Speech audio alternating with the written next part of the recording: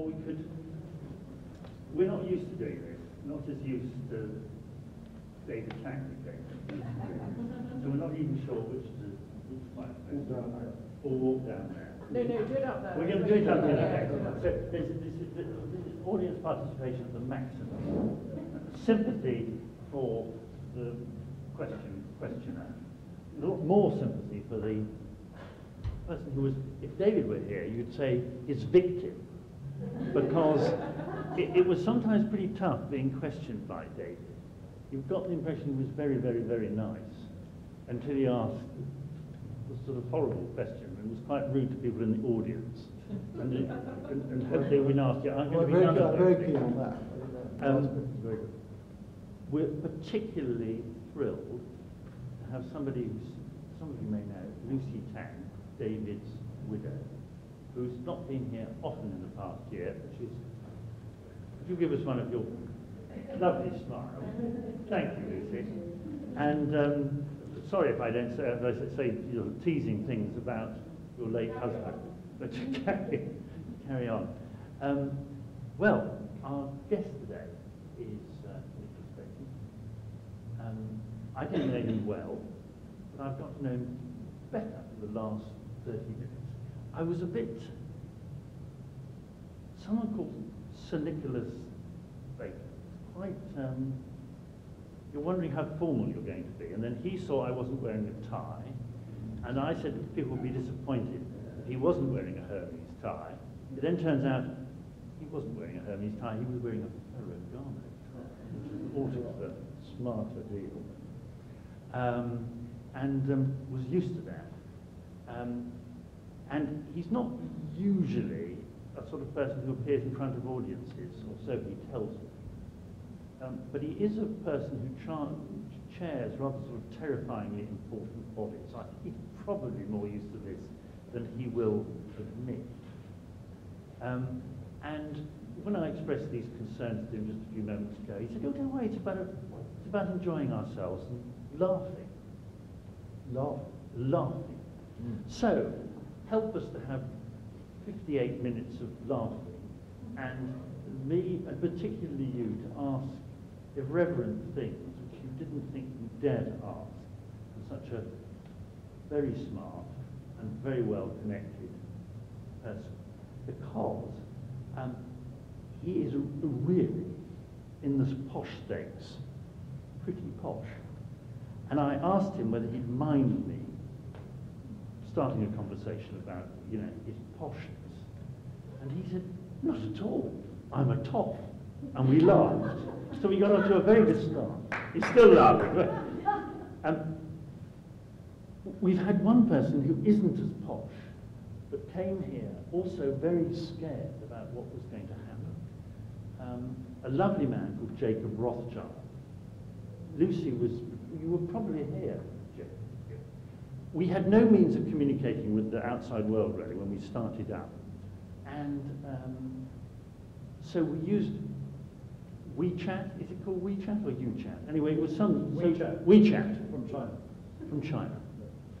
And we had an audience of about 300 Chinese students, absolutely fascinated to meet a posh Brit, especially with a name like Rothschild. Opportunity to joke about Bacon versus Rothschild. We'll avoid it. And we'll avoid that one. Yes. We'll avoid it. But Jake was mobbed, and it was very charming, but very, very difficult to have a conversation at all. So we'll do better than that.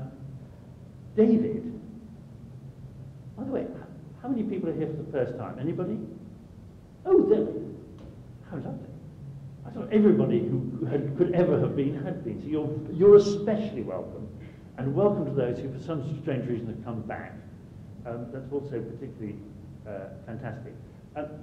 David, who, well, there were two of us really, myself and he, and 90% him and 10% me, started this show to try to have a discussion between the Chinese people in London, in the world, British people in London and Britain, and to talk and exchange views about our cultures and ambitions and thoughts and ways of approaching life.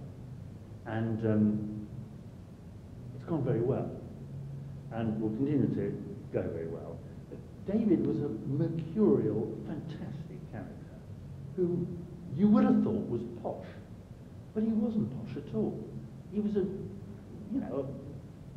smart, bright lad, very bright lad, from Hong Kong. And he was sent by his parents to school near Cambridge. And he became British. And believe it or not, he became posh. Relatively. But all things are relative, are they not? And next door to me, Sir Nicholas Bacon is properly posh. He has a wonderful name. I've got it out of Wikipedia, so you might want to correct it. Sir Nicholas Hickman Ponsonby Bacon. Ponsonby. I pronounced it wrong. He's a landowner in Norfolk for some reason, which I'm hoping he might explain to us. It was either good luck or brilliance or born in the right place. He's a businessman. He's a barrister. I got it out of Wikipedia that he was a beekeeper. It turns out you're not a beekeeper. I was the president of the Norfolk Beekeepers Association, and they are the most extraordinarily acerbic bunch. They were bizarre. The AGM that I had to chair every year, there was more fighting than you can possibly imagine. And it was probably the most difficult AGM, even more difficult than the Royal Horticultural Society's AGMs to chair, because I don't know, they'd probably been stung too much or something, but they were just impossible bunch. And when I started to do various jobs in London and around the UK, the bees always used to swarm at the wrong moment. I was always away at Chelsea or Chelsea Flower Show or whatever it was, and they'd always swarm, and that would be the end of that. So I'd get back to an empty hive, and I thought, well, this is ridiculous. I can't possibly carry on being A, the president of the Norfolk Beekeepers, or B, a beekeeper myself. So I'm leaving that for retirement. So you're not a beekeeper? No. No. Supporter of beekeepers. Anyway, there's a certain amount of this about. He is the Lord Warden of the Stannaries, which must be one of the most difficult job titles to retain in your head. But it means that he's the chairman of the group of people, wise people, who manage the Prince of Wales's Duchy of Cornwall estates. You might want to talk to him about that at the moment. He's got 4 sons, who I haven't met, and he's got a fabulous wife, who isn't here this evening, called Susie Bacon, who's an artist. And I thought I would start off by asking him the question, which I have asked permission to ask him: are you posh? Yes. I just think that you've got to be upfront about these things. You can't just hide under stick your head beneath the parapet. You've got to admit the fact that one's a toff, that one's posh, and one went to Eton and did all those sort of things. And the fact is that I had no option but to do it. It wasn't as if I chose to go to Eton, but I'm delighted that I did go to Eton, because, as my father said, Etonians, and there's 1 or 2 here I can see, the Etonians are the best and the worst of people.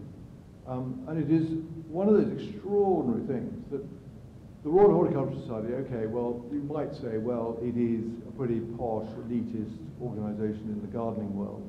We're trying desperately to make it less so. But all the last presidents for the last 65 years have been old Etonians. And the only exception to that was my predecessor, who was Elizabeth Banks, who wasn't allowed to go to Eton anyhow. So it is the most extraordinary thing. Why do old Etonians get involved with all these extraordinary charities? Possibly it is because we are imbued with that sort of social conscience at school. But other than that, I can't think why we all seem to percolate into these charitable jobs that we do. But it's great fun. And being a toff, well, we're an endangered species, which is encouraging. We're a minority group, which most minority groups, I'm sure you would agree, if people were as rude to other minority groups as they're as rude about toffs, we would actually be able to take them to court. But somehow we're not allowed to do that, and they don't seem to care. So we are basically sitting there, able to take as much flack as they possibly want to throw at us, and we don't really mind because we accept the fact that we're toffs. We were born into toffery, and there's nothing we can do about it. And how were you born? I mean, how did you bump into toffery and becoming a landowner? Well, did you rape or pillage we rose up the sort of social greasy pole in the reign of Henry VIII, and Henry VIII gave, as you know, the dissolution of the monasteries was one of the great, biggest social upheavals since 1066, and Henry VIII happened to give my forebear, Nicholas Bacon, same name, who was in the right place at the right time, many of the estates that used to be owned by the monastic lands. And so I think I can perfectly well say that, that the Bacons are rather like the Russian plutocrats of today, the oligarchs of today, because we received state assets for nothing. And okay, it was 500 years ago, but then it's exactly the same as what happened in Russia under Putin. So we are pretty disagreeable bunch, really, those people who received all these lands and estates for nothing. But it's been going on forever. And then on the 27th of May, 1611, one of my forebears, another Nicholas Bacon, was made the first baronet. And this was because James I wanted some money to send troops to Ulster. And you either wrote out a cheque for 1,200 quid, or you commanded a troop to fight the Ulstermen. Now, most people wrote out a cheque because they didn't want to go to Ulster. But that's, in my book, the same as cash for honours. So these things just are there, they exist, and they've happened before. So nothing very much is new in the world, because that happened 400 years ago. And you lost your seat in the House of Lords, so you're no longer a parliamentarian, or are you? No, I never was. You never were? No, we never were peers. Oh, no, you never were peers. No, you're syndicalist. My father turned down was a member of Parliament? No. He turned down a peerage on the basis that he said there were 750 peers. Why do I want to be a peer when I could still be the Premier Baronet of England, and that is what I am. You can. You are. Yeah. The Premier Baronet of England. Premier Baronet. Does everybody know what that means? No. No. Would you like to know? I'd love to know. Well, what's the difference between we paid our 1,200 quid, and our name just happened to begin with BA, I expect. And so we were the first person that James I made a baronet. And James I wanted to create a new social order between a baron and a knight. And so he created a baronet. And we were the first people to be anointed as a baronet, having paid our £1,200. So your dad was Sir Edmund Bacon, yeah. And your son, eldest son, is Hickman. Sir. No, not yet. No, not yet. That's right. I haven't died yet. Yes. When I die. I'm just trying to get. Not everybody's familiar with the hereditary principle. But the hereditary principle, you've got to actually die before the title gets passed down. So, as I say, that we have the title, whether you like it or not. An honourable? Is he an honourable? No. No. If you are a peer, then your son and daughters are honourables. But no. We're mere baronets, so we're just riffraff, really, in the social hierarchical world. And lords have become. So they're to a penny. They were to a penny, not necessarily particularly posh. Disappointing, but. Well, they're cash. They're not very posh at all. No. Cash for honours. Yes, cash for honours. Yeah. So, you had to Eton, which you loved?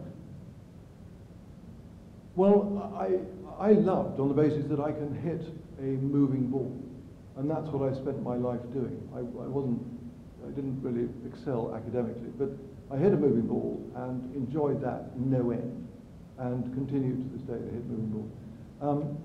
And it was an extraordinary place. There were 1,200 people there, some dreadful, some charming.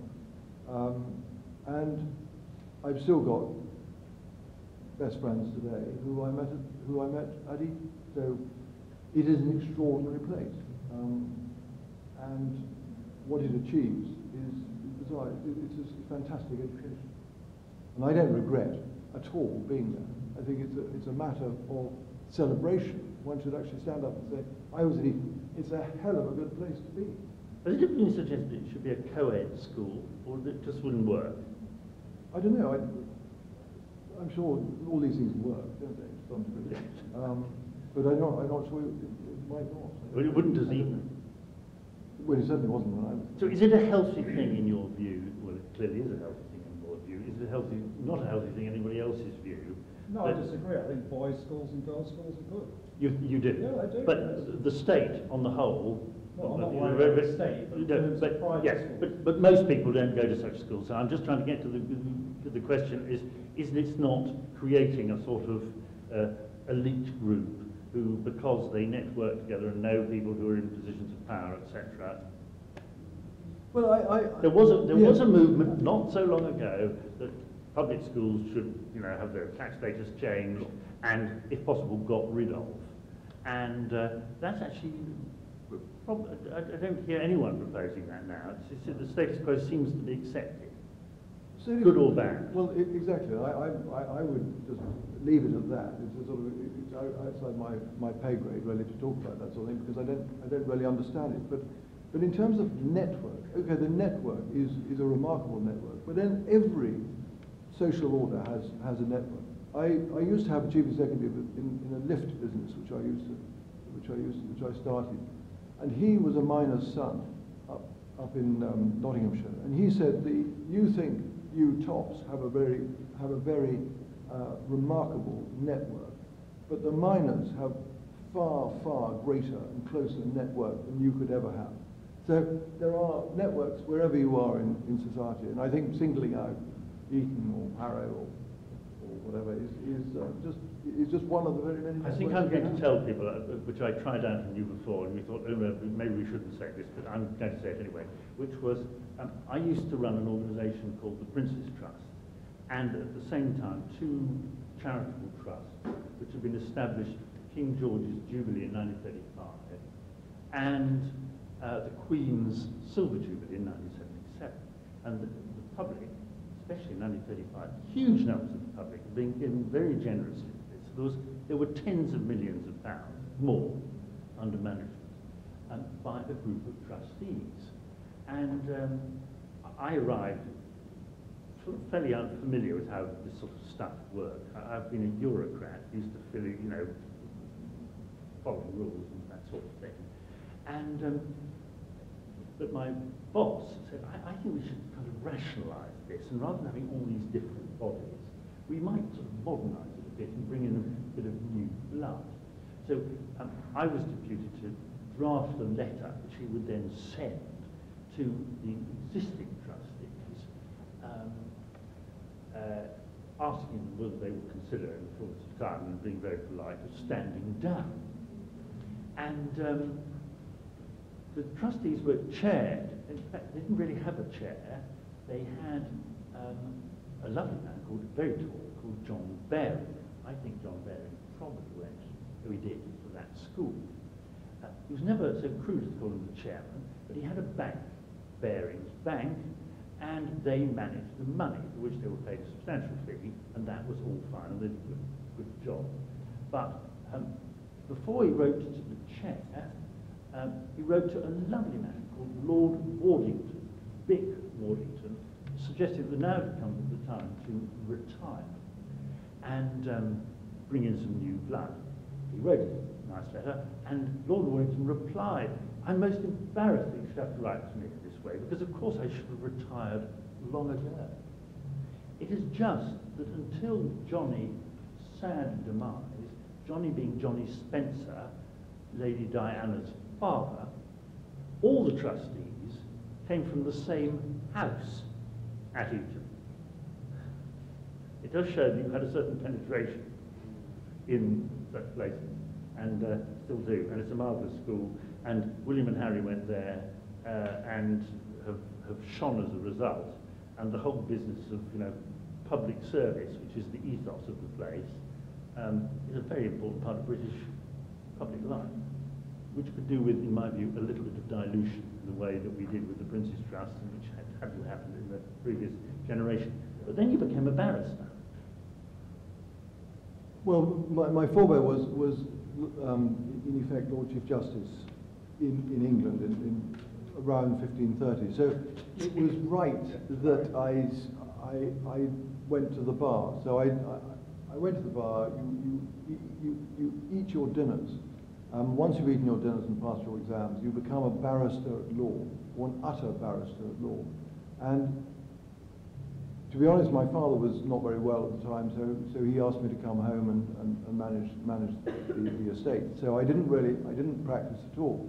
But the extraordinary thing about the eating your dinners is that you had to go into the great hall and you sat down, and you had a decanter of claret between 4 and a decanter of port between 6. So what you used to do is you should try to find all your friends who were Muslims or didn't drink, and so made a beeline to this, and so you could have sort of rather good dinner while they were drinking water. So it was an extraordinary experience. So it still happens today. And one thing, it didn't involve the study of a tremendous amount of law. No, you didn't. You had to pass your exams. But the the more important thing yes, was to actually eat your dinners. That was much more important. And on one occasion, I remember it was a Sunday night and there were very few people, so I was asked to the top table, where there was a picture of my forebear, Nicholas Bacon, over it. And I was sat next door to a wonderful judge, Lord Elwyn Jones.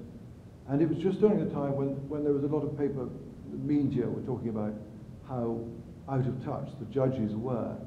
And he came out with this wonderful expression. He said, I suppose they think we reproduce like parthenogenesis.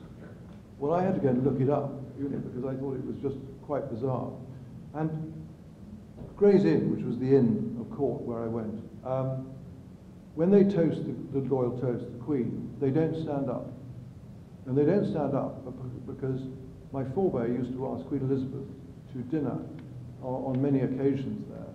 And so she used to get fed up with everybody standing up and toasting the Queen. So as a result, rather like the Navy, the Inns of Court, they don't stand up when they toast the royal toast. So it's a funny. There's not many places where you could hear someone say, my ancestors used to get raise the glass to Elizabeth I. Well, not only that, she used to go and stay with it. The whole retinue. The whole retinue, a very expensive Well, thing. one of the things he did was to build Gorhambury. Gorhambury was just outside London, and he built Gorhambury in about 1550 for about £5,500. And then the Queen used to come and stay for 2 weeks with her entire retinue, and that used to cost about £2,000. So you can imagine why a lot of the toffs of the day went bust entertaining the Queen, because building a house for twice as much as it cost 2 weeks worth of entertainment was quite extraordinary. And she came to him and said on one occasion, she said, Sir Nicholas, what a little house you have gotten yourself. And rather unctuously, I think, he said, but it is you that have made me too big for my house. So, but anyhow, he died in 1570, he lived at the York House in London, which now has been demolished. And he died of a chill that he caught by an open window. It's rather wonderful the way you refer to 1550 as if it was yesterday. You live it. It is. It is. So you didn't practice the law. No.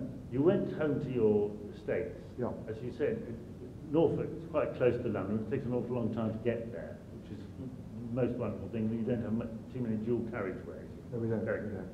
No. But it's on the way to nowhere, and it's a marvellous place to live, and I've lived there all my life, so it is just the place that one was brought up, and therefore the place that you are passionate about. And you garden?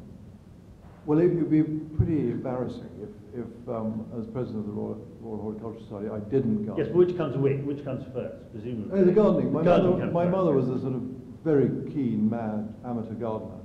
She has things, plants named after her. She was one of, I suppose, the first galanthophiles, i.e. lovers of snowdrops. And there's a snowdrop named after her. There's a fuchsia named after her, which I could never understand why, because she hated fuchsias.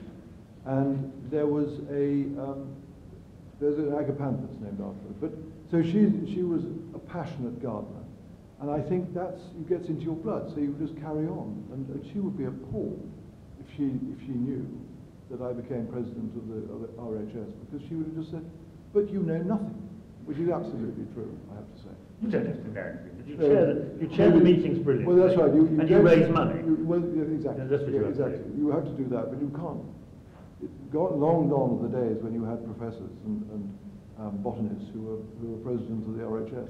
They don't do that anymore. Is the RHS fantastically posh? I mean, the National Trust, you might think, was fantastically posh, but it's the organisation with the biggest membership in Britain.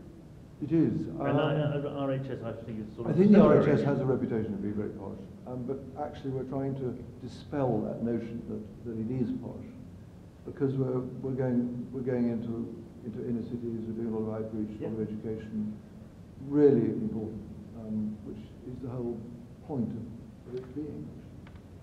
Because we can look after gardens and put on shows, but actually, what makes it worthwhile is the education, the community work, and all that side of it. And we have now a partnership with the NHS, mental health side, to show that gardening is incredibly good for your mental health. So that's really fundamental. Yeah. Now, we're going to have the room to take part in this conversation. There's nothing, I mean, as you've seen, we've talked about toffs, we've talked about posh, we've talked about landowners, we've talked about Elizabeth I. There's nothing off the agenda. Would anyone like to ask Nicholas, please? Is this, are you admitting to come from Eton, or you're this? No, I'm not. You're not. I'd like to talk. New Zealand. I'm from New Zealand, oh, right. Well, I'd like to talk about red socks, because when I came here, when David was still alive, he told me off for wearing pink socks. So I think tonight he would have told you off for wearing red socks. So that's a David Tang memory. Well, the reason I wear red socks is because there was a terrible moment when I went to an Indian wedding in Regent's Park, and we had to take our shoes off.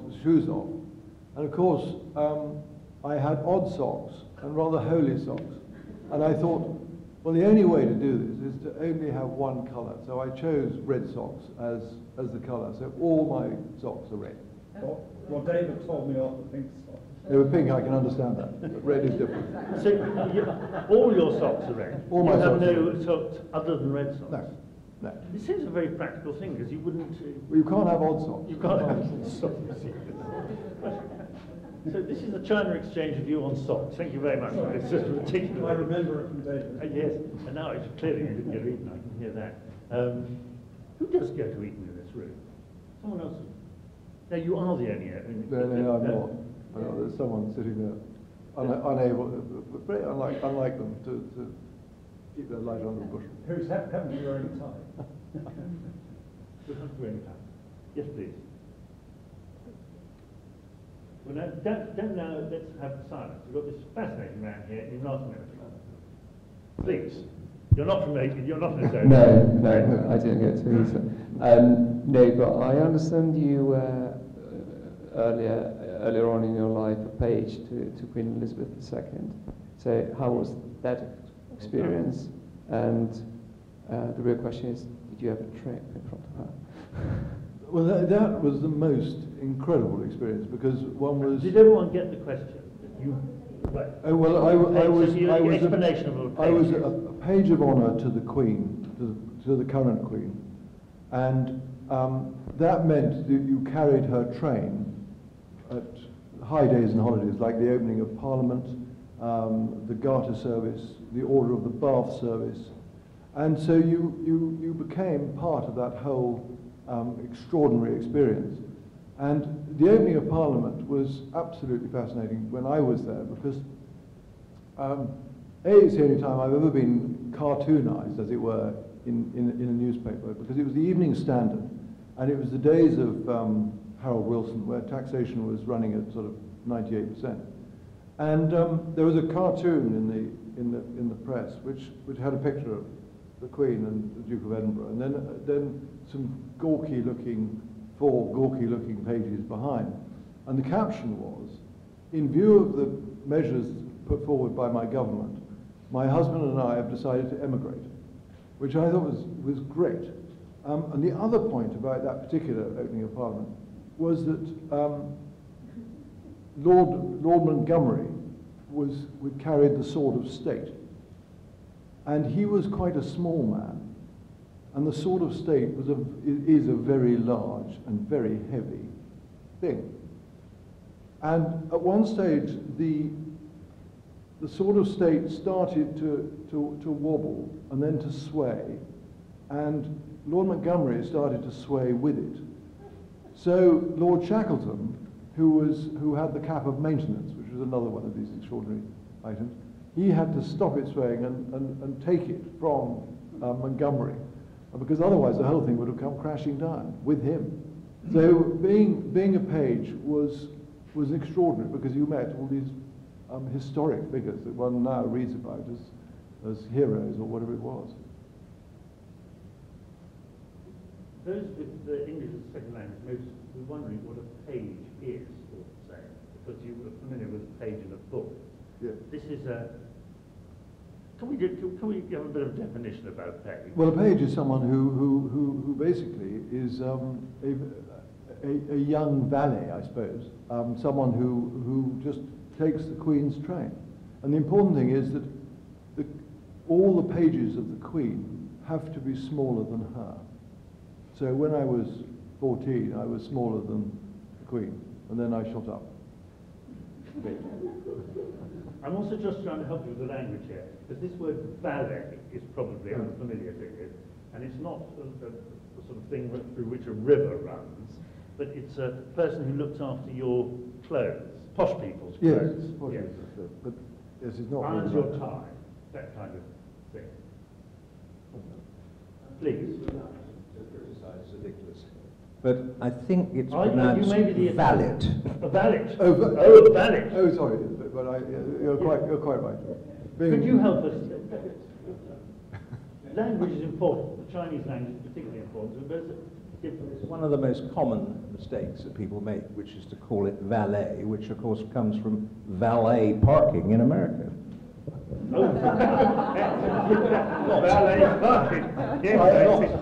Not from valet. Quite different. I thought you would pick me up on that, David. Yes, Is there an Etonian in the back of the room? It's funny that. We do It's funny that. Yes, there's a bit of sort of mobbing up going on, certainly.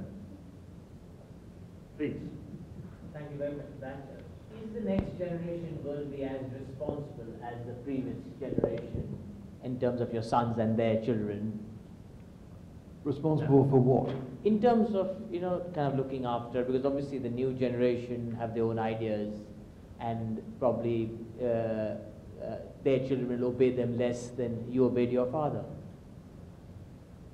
I just think that to use a very old word, custodianship, you are a custodian of what you've inherited. It's not as if you've actually made money in order to build up what one's got. So one is a custodian.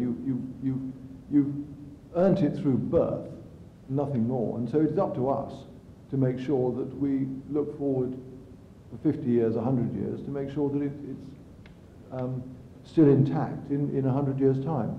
Now my son, he has a very different career at the moment, but when I become gaga or die, I hope he comes back home and looks after whatever there is with the same sort of long-term interest that I have done, and my father did. We've all had our problems. My father lived through a difficult time.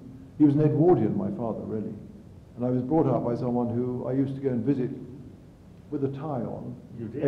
aged 5. And did you call him sir? Almost. Almost, yes. I used to visit him in the evening for a quarter of an hour, and that's all I was allowed to spend with him. And then I used to be taken back upstairs again to the nursery, where one had, where one was given food and all that sort of thing. And my nanny, being 75 when I was born, she couldn't get downstairs. So I had to get back upstairs. So, and then the butler would arrive with all the food. All that sort of, it's talking about it sounds like a completely bygone age, because that sort of thing doesn't happen. I think it is a bygone age, probably, isn't it? And did you then ensure that you became a better father than him? Sorry, did I? Did you then ensure that you became a better father than your father was? Oh, my dad was a really good father. Yeah. But he was an Edwardian father, and I got on with him terribly well. When I turned sort of 18, I got on with him incredibly well, and he was an extraordinary man. But he should have been sitting here really rather than me, because he was a Knight of the Garter and all that sort of stuff. So he was a sort of good chap really, you know, in many ways. No, But he was not a gardener. No, I'm not saying he's a bad chap. What I'm saying is, did you end up spending more time with your children than what he did with you? Oh, I think yes. I think I would be hounded out of here if I said no. But no, very much so.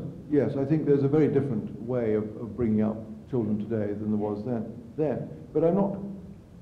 But history will tell whether it's any better or worse in terms of the character, the personality, and what people do, because they gave us a very strong example of what they expected.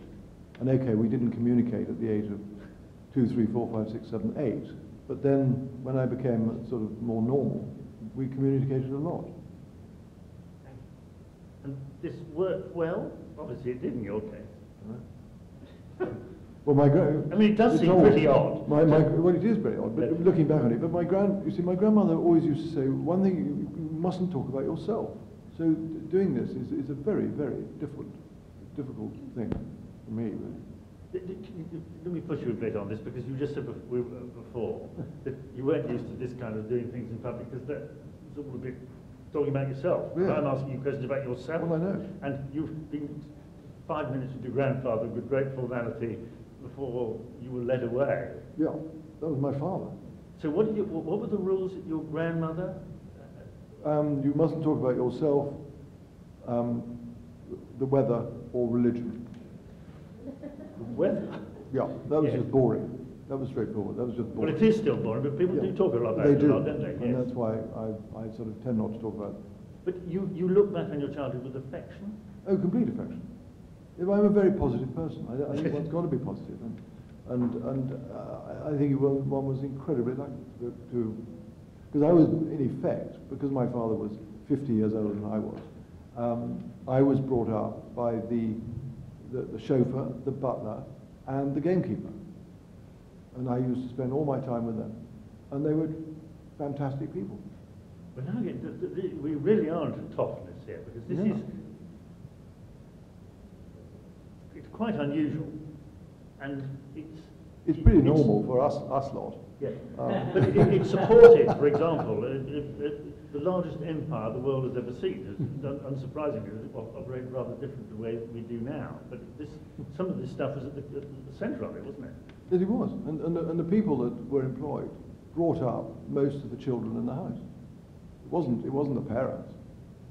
They did their own thing. Sorry, there's someone. Yeah. I was going to ask about how you manage the estate in terms of farming. I mean, do you grow barley, sugar beets, solar panels? Yeah, we do all that. We do all that sort of stuff. We also used to have a herd of cows, but I couldn't afford to carry on with them. So we now have a suckler herd, because we have a house in a park. Therefore, that has been permanent pasture for forever. We need to have something to graze it, so we graze it with Sussex cattle. And then, being Norfolk, we have the usual wheat, barley, sugar beet, and so forth.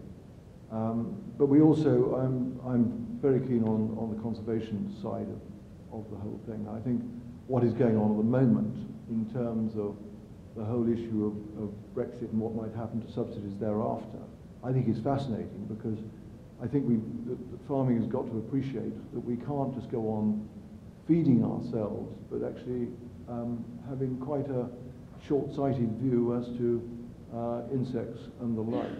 And so therefore we've got to really consider quite carefully how subsidies in the future are paid, whether they should be paid purely for food production, or whether they should be a quid pro quo with insects, flora, and such like. So it's a really key issue at the moment, actually. I'm a person who's very hostile to Brexit, but I have to say, listening to Michael Gove talking about stewardship of the countryside, and to discover that 80% of hedgehogs have disappeared in the past 80 years, must mean there's something about the common agricultural policy which doesn't work very well. Whether it can be adapted. Well, I hate to tell you this, Tom, Please. but actually badgers kill Yes. hedgehogs. Yes. They are the biggest problem for hedgehogs. So I say bring back the bears, because the bears eat the badgers who eat the hedgehogs. So it's like all these things.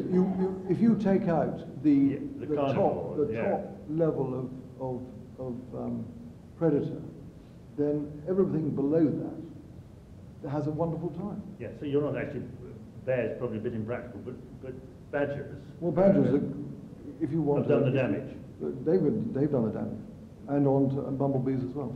And is the common agricultural policy something to do with the badgers? No, that's our own decision, isn't it? Yeah. No, that's our own decision. Emotion gets in the way. Drop down my last defence of Brexit, as if this was needed, please. This is a slightly... Hello?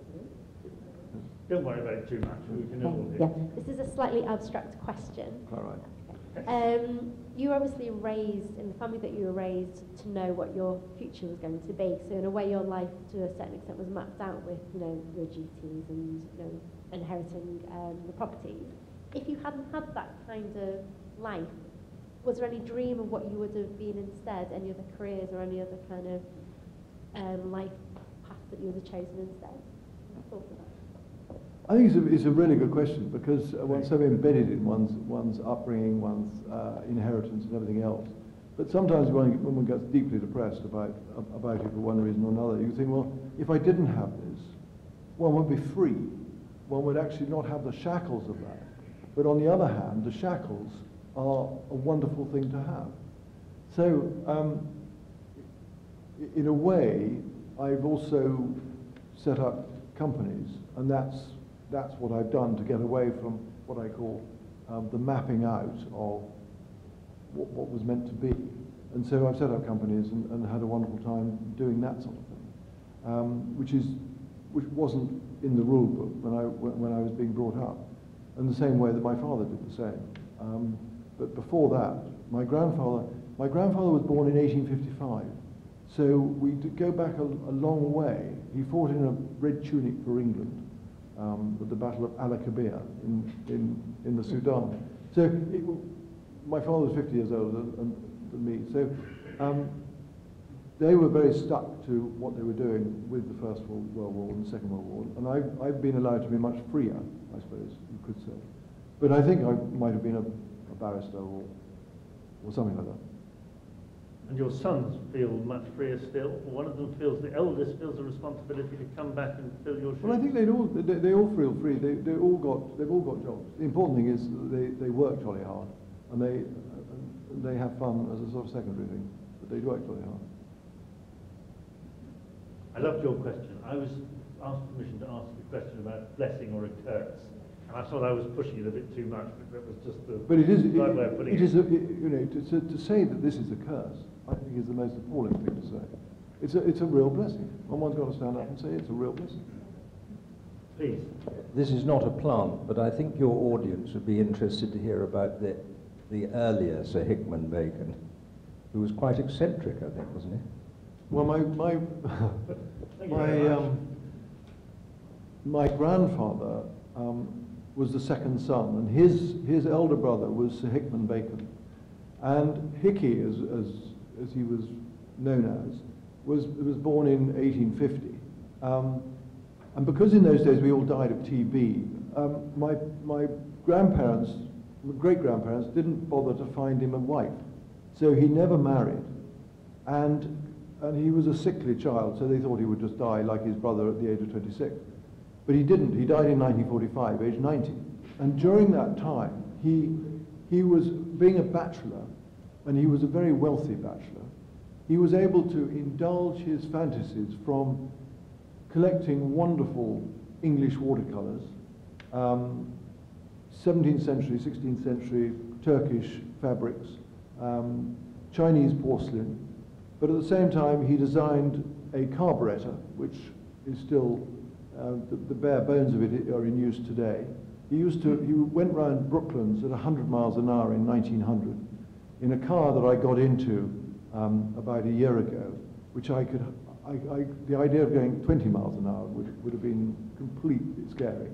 And he was fundamentally a Fabian. He was a great friend of the Webb family, who were great sort of socialists in the early part of the 20th century. Yeah. Well, they were Fabians, in fact. I was trying to put it in the translating of sort of Blairites of the exactly. of the 1900s. And he just was an extraordinary man. But predominantly, he was able to be extraordinary because he was a bachelor, and they really minded about waste in those days. You know, for example, he was on the county council. He used to go to the county council in Lincoln by bus, and he would have his sandwiches in his bag, and any sandwiches that he hadn't eaten, he would eat at dinner that night, and he would always have a teaspoon of cod liver oil to keep him on the straight and narrow. But he lived in, there was no electricity, there was no running water, there was nothing like that, and so in a very big house in Lincolnshire, James the butler used to, I'm told, used to bring up the hip bath, and the hip bath would be filled with water, and in his bedroom, and that's where he used to bathe at night. So it was a very different world, and he died in 1945, age 90. Thank you, David. One thing you said there I just caught, your parents, or his parents, didn't bother to find him a wife. No. You put that in a way as if arranged marriages were kind of the way things work. Do they still work like that a bit now? I hope not. Well, they happened then. There's no doubt that they happened then. And to some extent, I suppose, I can think of examples of where the mother has designs on who she would like her daughter or son to marry, which is a slightly different thing to arranging between two families a marriage. But certainly in my grandfather's generation, two sisters married two brothers of the same family. So yes, I think it was. It was a bit rare. Oh yeah, absolutely. Yeah. It didn't happen to me, I have to say quickly. And I haven't done it with my children either. One thing we haven't touched on is those three words: hunting, shooting, and fishing, which you kind of associate with posh people, landowners. Do you regret the passing of hunting? Would it come back? Is it to be confused with shooting and fishing, in your view? Well, I think you might be a good shot, I'm guessing. I think that the debate on hunting was created for reasons which was nothing to do with the facts, but they were all to do with the emotion and the fact that Mrs. Blair wanted, and it was a disastrous piece of legislation, but that's not the point. It's happened, and hunting has never been more popular. So I'm told, following a drag or whatever it may be. But I come back to the question Smelly of sock, actually. what? It's a smelly sock thing. Smelly sock. Smelly sock. Red sock. Red sock. Red sock. But coming back to the That's where they conservation. go when they hunt and die. Coming back to the conservation thing, and I am passionate about the conservation, and we have two gamekeepers at home. We don't rear any pheasants or any partridges at all. We rely completely on the wild production, as it were. And so the spin-off of that is that we have what I consider to be a very vibrant, natural world where we control species that are we regard as predators to the birds that we want to increase. And the spin-off of that is that we get many other red-book species which thrive with us, but they don't thrive anywhere else. So I'm a passionate believer that if we get rid of field sports, then the conservation movement is just going to die on its feet, because we have, I think there are 5,000 or 6,000 gamekeepers in the UK, and if they disappear, then who is going to look after, who's going to manage? And I think managing the countryside is absolutely vital, because if you don't manage the countryside, it'll be the survival of the fittest, and the fittest of those which will predominate. And the essence, surely, of the natural world is to make sure that you have all species being given a chance. Very well put. Are you going to add? Please. Well, all I can say is that this year has been a complete and utter disaster. We are unlikely to shoot hardly at all this year because we have no wild pheasants, and I don't know why.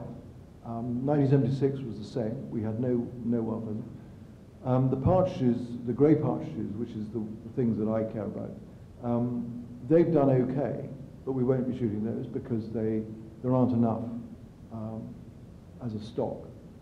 So the things that have done very well are the hares, actually, the brown hares and the Chinese water deer. Chinese water deer. They're very good. The word Chinese is the 75% of the world's population of Chinese water deer outside China are in the Norfolk Broads. Yeah, true. Well, so there you are. What's your question? How big are they? Go on. What is Chinese water deer? Water deer. It's an animal with 4 legs, and it's like a deer, and it's Chinese, and there's a lot of them in China, and a lot of them in Norfolk. Yeah, yeah. Yes. That wasn't a very scientific reply, was it? And if anybody goes to the Ledbury restaurant, you will be able to eat our own Chinese water deer and hares. So an important part of your life is creating a sustainable environment for wildlife in Norfolk. Yeah, absolutely. That's another thing that I'm passionate about. You're very lucky to have these things. I know. I'm incredibly You're lucky. talking to a metropolitan audience here, and I've never really heard anyone articulating these things like that. No, but I'm just passionate about it. I just feel that there are extremes on both sides, and those extremes have got to come together, because otherwise we will be the general losers. We've just got a few more minutes left, because we always finish on time. Mr. New Zealand, with the pink socks in the second row, is coming back for another bite. Can I ask a practical question about Wisley Gardens? Was they come within your responsibility of RHS? Wisley Gardens? Yeah, yeah, they do. Okay. Yes. My practical question is that in the past 2 times I've been there, yes, you have particular parking attendants who've had a military background, yes, telling you to park in the far car parks, yes, even if you're going to buy plants at the shop, and each time we've just driven off. yes. But it's something you may like to think about as to whether that practice is still going, because as a visitor, when the car parks are empty, they send you way up the road, and we just drive off. But they have a particular military background, and maybe it's the way they do things. I'm surprised you take any notice of them, actually, but there we go. Well, my wife tells me off if I ignore them. Right, but I think it's fair to say that Wisley is going through a mammoth investment programme. We're spending £60 million at Wisley, and the new area where you will be able to go and pick up your plants will be a specialist area, so you can, whatever the expression is, not pick and mix, but collect and pick, yeah, so, or whatever it is, yeah, exactly. You can do all that, which I completely agree with you, and that's why our plant sales are not nearly as good as they should be. No, because the parking attendants have been really annoying. Right. Okay. Well, I'll Well, there we are. I never realised that we got quite sort of tricky questions, and there was a marvellous politicians' answer to deal with ferocious parking orders at Bisley. Lucy. Lucy? Two questions. You had a doggy evening at Wisley the other day, and as a dog lover, are you going to allow dogs to be able to come to Hyde Hall? To Hyde Hall. Hyde Hall is another garden of ours. The straight answer is no. All right. And the second question, don't worry about answering that one, is there a lot of gardeners in the Royal Parks who look after all the parks in London, and your prices for the Chelsea Flower Show are far too expensive for them? Could you allow a little bit of ticketing to go to the gardeners who look after the Royal Parks in London? Well, the Royal Parks is one of the many institutions who look after gardens and so forth. There are tickets available for those sort of people, and I think it's really vital that gardeners from proper gardeners, as it were, are allowed in for a hell of a lot less than what we charge most of the pundits, most of the punters. So yes, I'll look into that, Lucy, actually. I'll find out what the form is on that. I think the thing to do would be to write to Lord Grossman, who's the new chairman of the new Royal Park set-up, and say that there was a mass meeting at the show which supported your views. I know Lloyd very, very well, so he can write to me. He's your man, you can write to me. Yes, sorry. Yes. That's the advantage of being a toff. I don't think is he a toff? He's a... No, he's not a toff. East Coast toff. He's an East Coast. Yeah, he is, yes. Please. So I just wanted to ask, so a lot of your life you've kind of been given these blessings and these incredible opportunities. I'd like to know what you feel your personal achievements are that you've achieved from your, I don't know, from the core of your being. What drives you and what makes you tick, and what have you achieved that you're really proud of? My grandmother would be appalled, wouldn't she, really? I think achievement is about what other people think of you. And if I'm remembered as someone who was respected by their peers, then that would be good enough for me. And what makes me tick is various passions. You heard one passion, which is sort of the conservation bit, the gardening bit, when I don't wear a tie. And I'm often, because we open our garden at home, people think I'm the gardener, so that is marvellous. And then they say, well, you're working on a Sunday. Well, that's, and I say, yes, they're dreadful employers. And so it goes on. You can imagine what happened. But it's a passion. What makes me tick is a passion for gardening and actually doing the Royal Horticultural Society and trying to help those people who need a lot of help and who have never experienced plants, trees, or greenness, and bringing them out into experience that sort of thing is really important. We've got one time for a 30-second question, a 30-second answer. Thank you. Actually, it's connected to the previous question in terms of, are there one or two goals that you have wanted to achieve for yourself and you haven't?